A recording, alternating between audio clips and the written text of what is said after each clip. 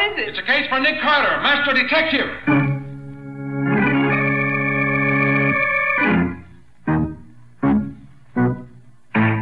Yes, it's another case for that most famous of all manhunters, the detective whose ability at solving crime is unequaled in the history of detective fiction. Nick Carter, Master Detective.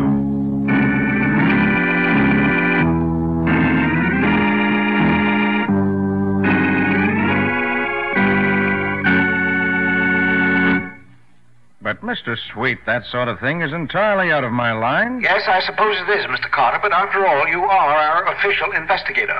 All right. I'll have one of my men take care of it. Now tell me again what you want me to do. One of our clients is being sued as a result of an automobile accident in which a woman was very severely injured. Our client got the name of one witness, but another witness got away before he could find out who he was.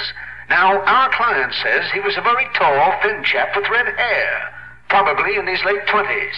A bystander told him that he thought this man lived just a couple of blocks away. That's all we know about him. But his testimony is extremely important to us in our defense of the case. We must find him at once. All right, Mr. Sweet, we'll find him. Where was the collision? Corner of Boylston Avenue and Second Place on the north side. And this red-haired young man lives a couple of blocks from there in some unknown direction? That's what we believe, Mr. Carter. All right. I'll send Mr. McGlynn out at once. Thank you. As soon as we have something definite, I'll let you know.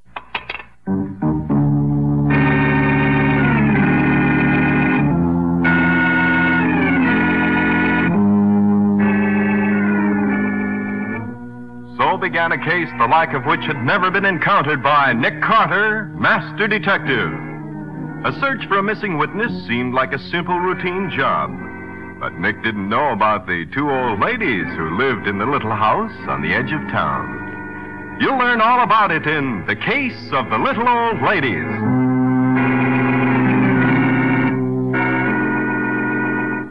You say you don't know nobody with red hair? No, I don't.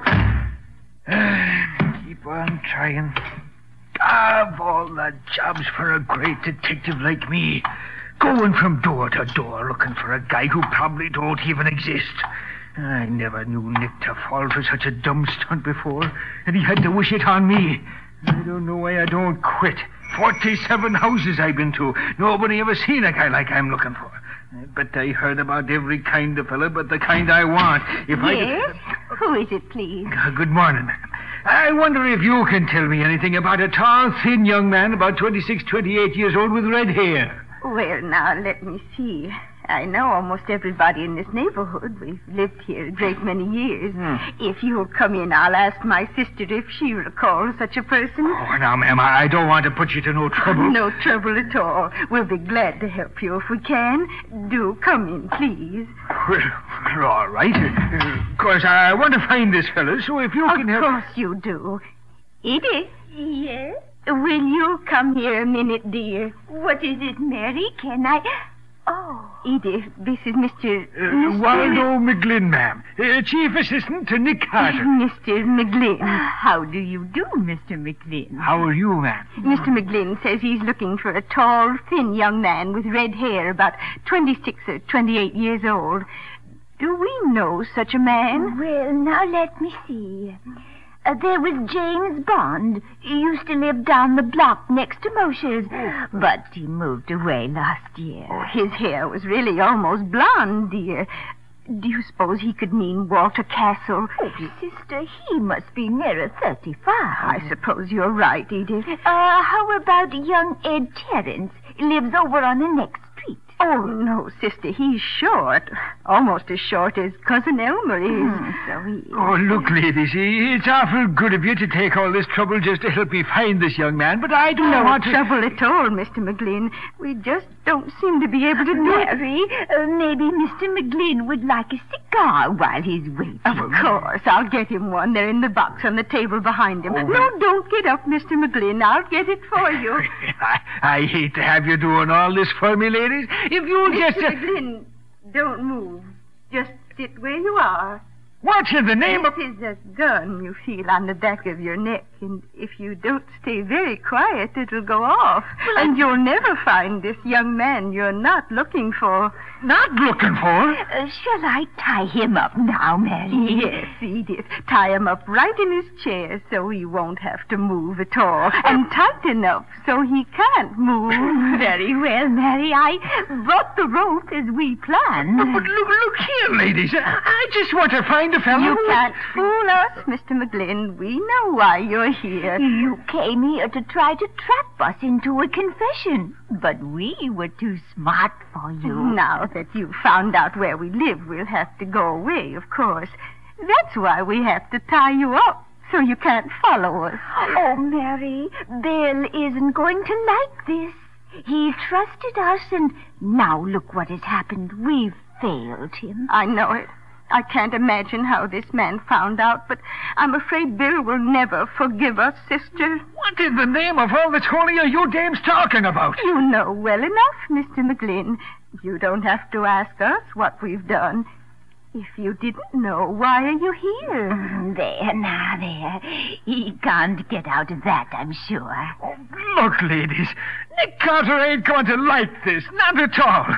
He says I always get things balled up, and now he's... Oh, don't you worry, Mr. McGlynn. He can't blame you.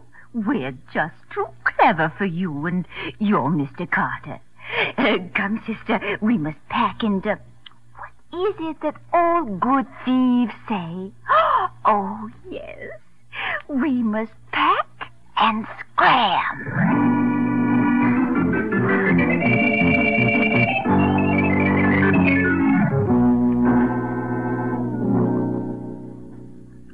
There you are, Waldo. Free as a bird. Oh, thanks, cubby boy.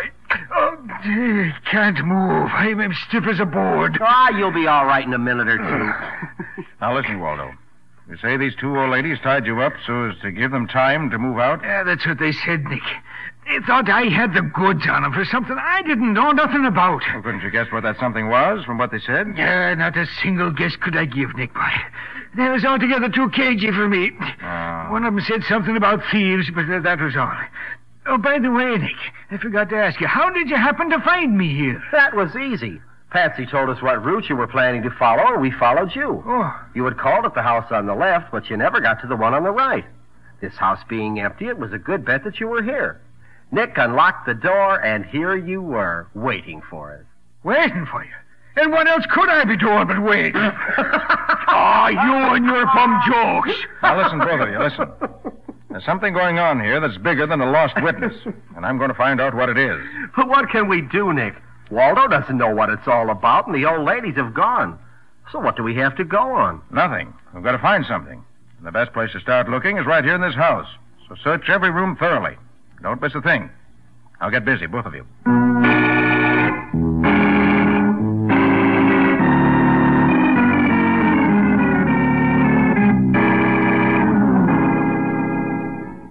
And all you found was that burned paper? That's all, Patsy. And what good that is, I'm darned if I can see.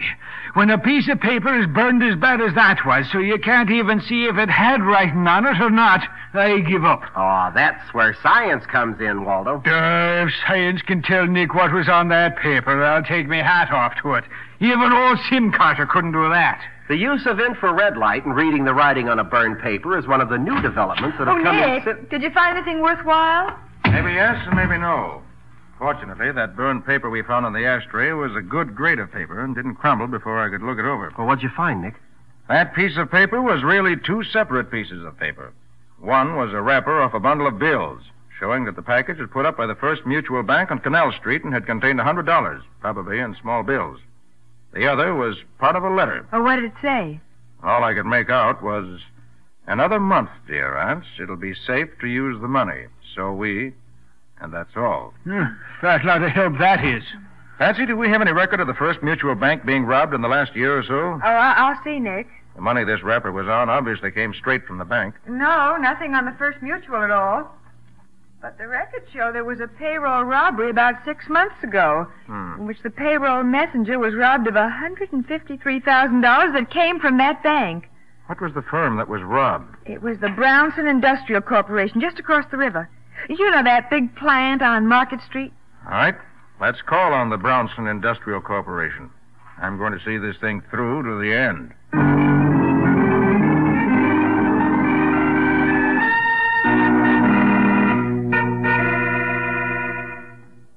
You want to see me, mister? I do.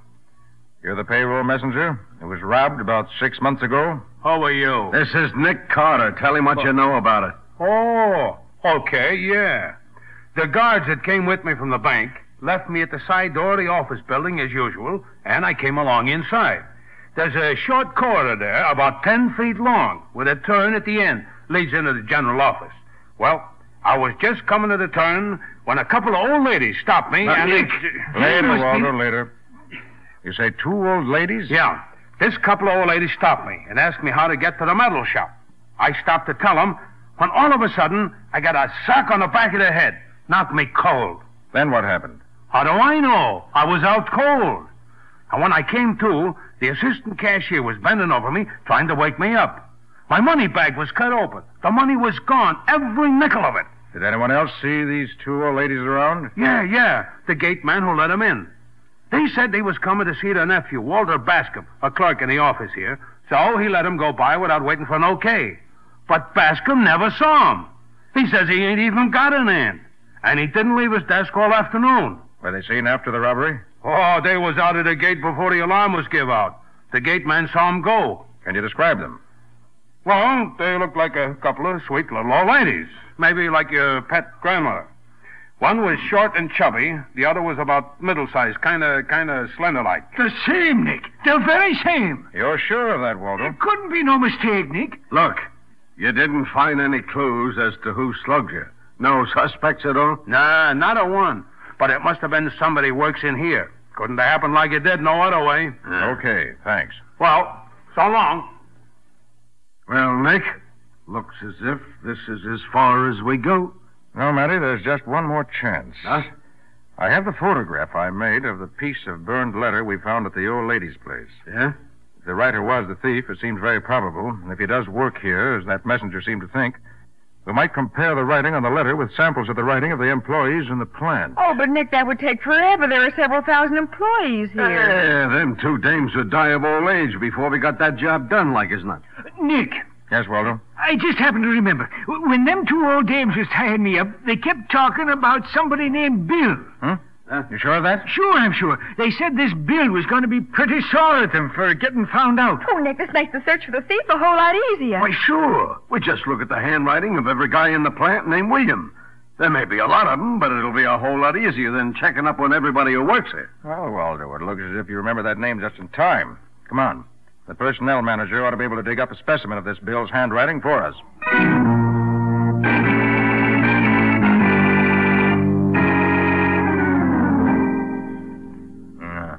Much as I regret to say it, isn't this William either. You mean to say that out of 347 guys named William who signed these employment cards the personnel manager gave us, there ain't one that writes like the sample in the photograph? To the trained eye, there's not one of them that's the same. Oh, Nick, that means the whole theory that an employee stole the money is out the window. Yeah, that leaves us exactly nowhere. Nick, maybe the guy's name ain't William at all. Bill could stand for some other Why, name. of course, Walter. That's the answer. It must be. His name was Wilbur or Wilfred. Well, or come on, let's get busy. We only have a few hundred more names to look through.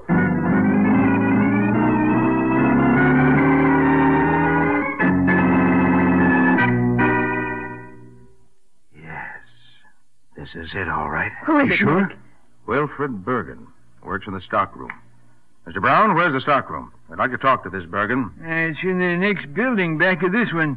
You'll probably find him at his desk. It's just to the right of the door. Would you like to have me call him and tell him you want to see him? No, thanks. We don't want to warn him we're coming. We don't want him to get away before we have a talk with him.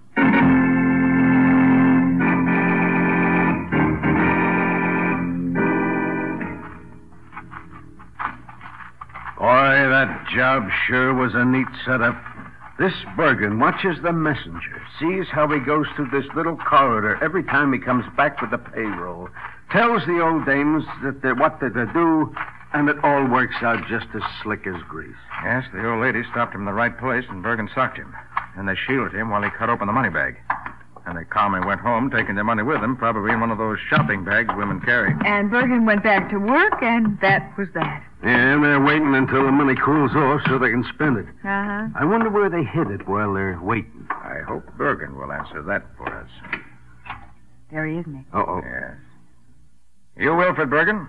That's right. Bergen, this is Nick Carter. He wants to ask you a few questions. Questions? About what?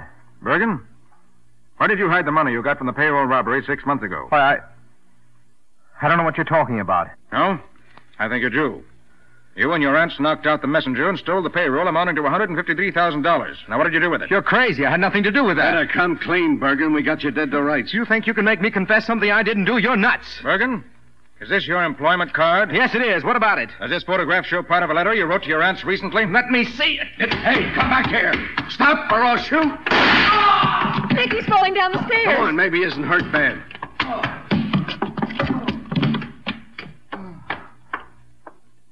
You won't die, Bergen. You only got shot in the leg. My neck. My neck. I can't move. Let me see. Huh? You shot him in the leg, all right, Matty. But in falling downstairs, he broke his neck. Oh, Nick, no. Smooth. Now, Bergen, see here. I'm afraid you haven't long to live. Before you go, tell me, where's the money? Isn't there something we can do for him, Nick? I'm afraid not, Patsy. Bergen, where did you hide the money? I buried it. Where you'll never find it. You might as well tell us where you buried it, Bergen. We can get your aunts to tell. They'll never tell you. I did it alone. Find it if you can. I stole it. If I can't have it, no one... Is he gone, Nick? Yes, Matty. He's dead. And the secret of where he hid the money died with him. Well, look, I ain't given up yet. If he buried it like he said, it's probably buried somewhere around that house where his aunts live. Now, I'm going to have a gang start digging there bright and early tomorrow morning. Good luck to you, Matty. I'll drop in on you later to see how you make out.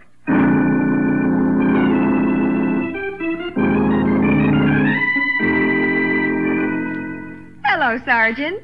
Having fun? Hi, Matty. How you making out? As if I couldn't see for myself. Oh, I ain't making out, Nick. We've been over this whole doggone lot and not a sign of the money. Oh, apparently Bergen must have buried it outside the limits of the property. Well, if he did, he can stay there for all of me. Do you realize, Nick, that this is the last street in this section? From here out, it's open country, and the darn stuff could be buried anywhere for the next 5 miles. Matty, if I can tell you right where to dig for the money, will you try it once more? Nick Carter, you've been holding out on me again, so help No, me. Matty, no, I haven't been holding out on you. Just answer my question. Yeah, I'll try it once more. But look, if it don't work, keep away from me next time I see you. Okay, Matty. Meet me here in the morning about 10 o'clock. I may have something for you. So long. So long, Sergeant. Nick, you really have an idea? I do. I believe I can come back here tonight and locate the exact spot for him. Well, tell me, Nick, what's your plan? I'm going to get hold of an Army officer I know and have him help me. Help you what? Locate the money. Is that all you're going to tell me? That's all for now. I like to surprise you, Patsy. Oh, someday you'll tell me something and I'll surprise you. I'll probably drop dead at your feet.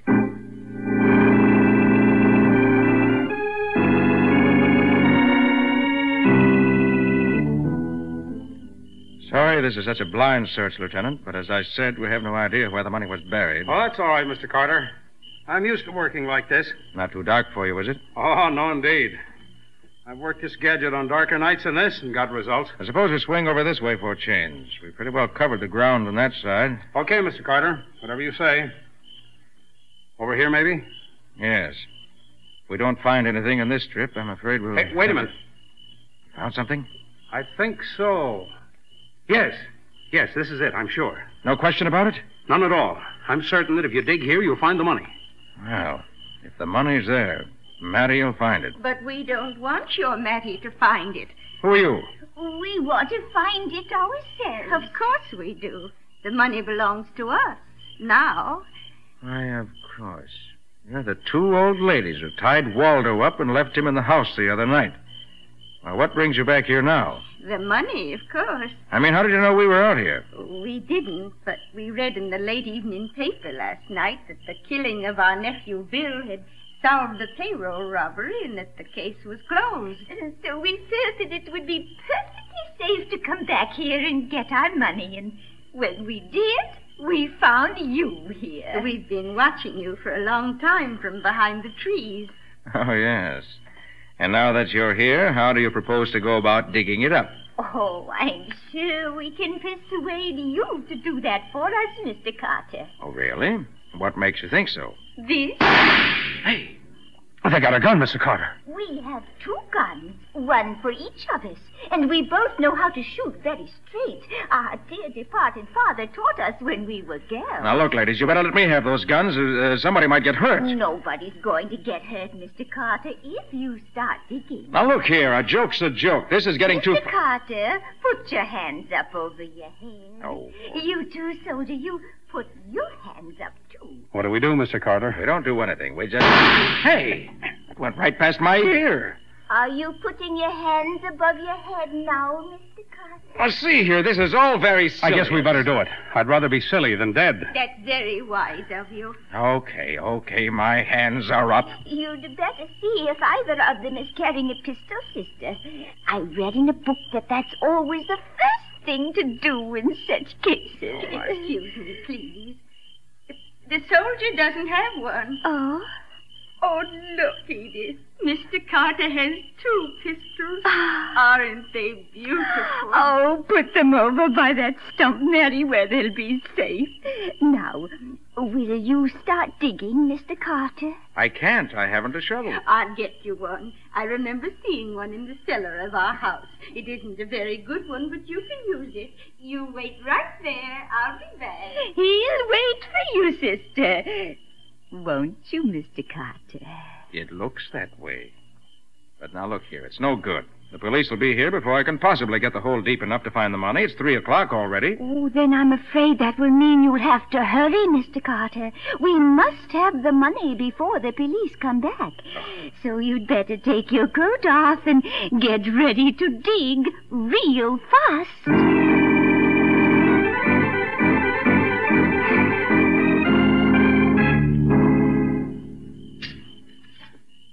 Look, sister, the soldier has gone to sleep. Yes, poor dear. He must be all worn out watching Mr. Carter work. Oh, what time is it? 7:30. Oh, dear, I do hope we can find the money before the police arrive. Mr. Carter? Yes? Please dig a little faster. It's getting late. Oh, hold on.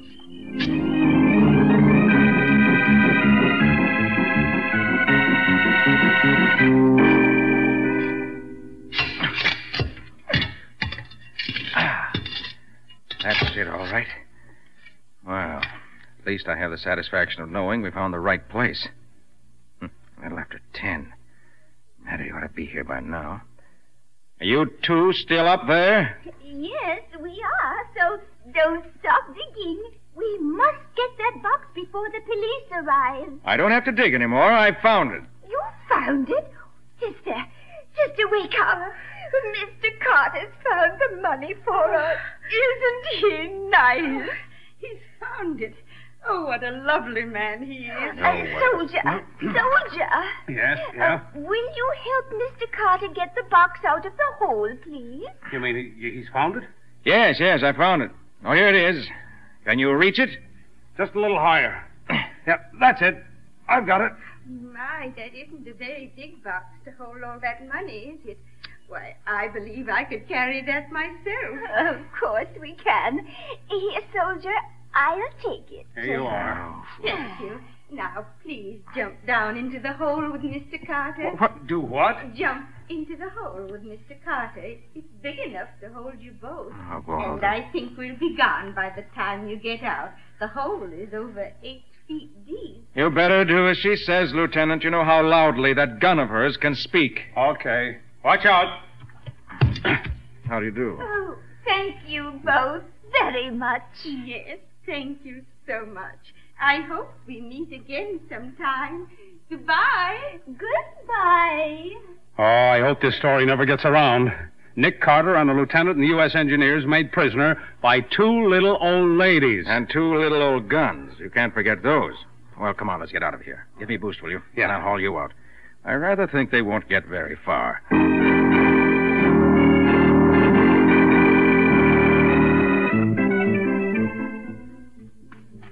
Oh, I'm so glad we found this money before those horrid policemen got here. Oh, yes.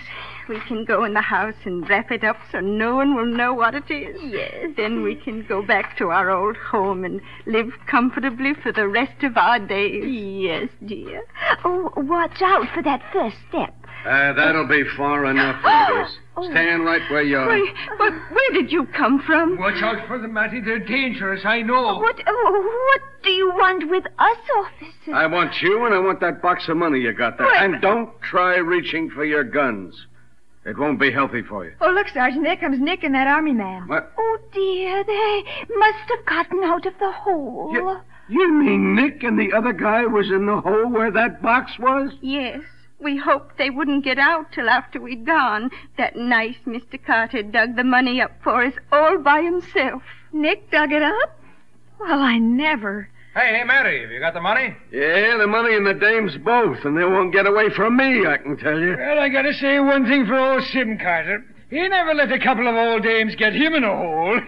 He knew how to handle women, he did.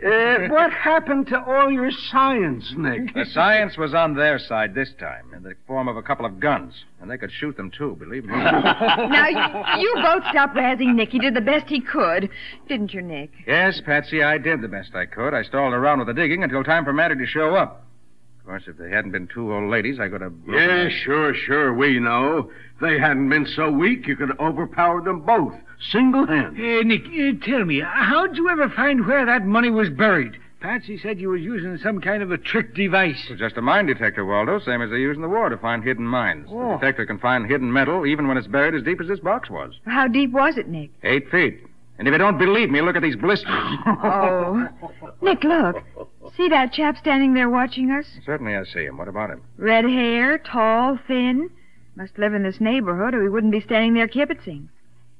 Isn't that the witness Waldo started out to Oh, find? you're right, Patsy. And as Matty has the thieves and the money, and we have our witness, we can consider the case closed. Except for these blisters of mine. Nick, boy, your old father used to say, never be ashamed of honest toil. Remember that, Nick. Never be ashamed of honest toil, even if you do happen to be doing it at the point of a gun.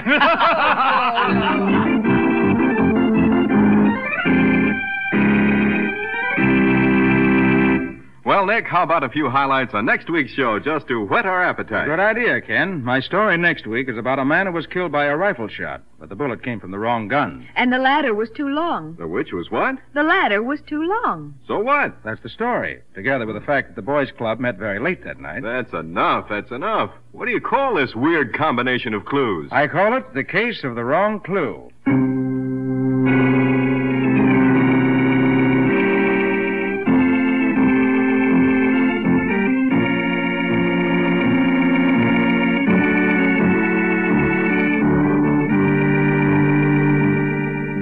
Nick Carter, Master Detective, which is produced and directed by Jock McGregor, is copyrighted by Street and Smith Publications, Incorporated.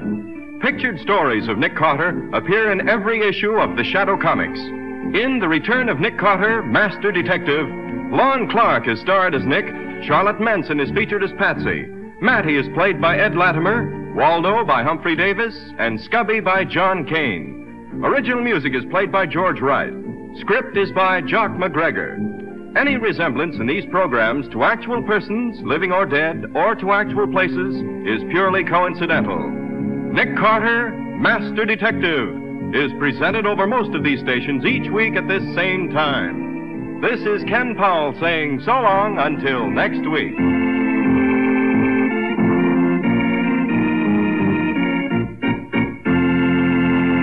This is the Mutual.